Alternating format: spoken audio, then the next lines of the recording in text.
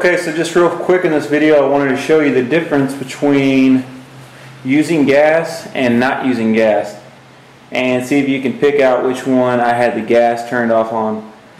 And of course it's the one on the right, and that is an example of porosity in a weld. So it builds up a lot of holes in the weld when you don't have gas, and it weakens the weld. And so what the gas does, when you turn the gas on, it helps to transfer the heat of the arc all the way down to the metal.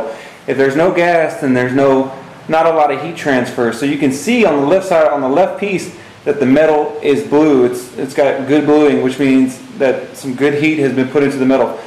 Whereas on the right side, you don't really see that. So if you're seeing little pinholes in your welds, that's an indication that you need to either clean your MIG nozzle out, because your MIG nozzle will tend to get a lot of spatter stuck in it, and then make nozzle dips for that, where you can just dip the nozzle in and it'll keep the spatter off of your nozzle. But if there's too much spatter on there, it'll restrict the flow of gas coming out of the nozzle, which could potentially lead to porosity in your welds. Another thing to check if you're getting porosity in your welds is that you have your gas turned on. If your gas is turned off, your welds are going to end up looking like the one on the right. So if you want good smooth welds, make sure that you have your gas flowing correctly. Clean your nozzle out and make sure your gas is on.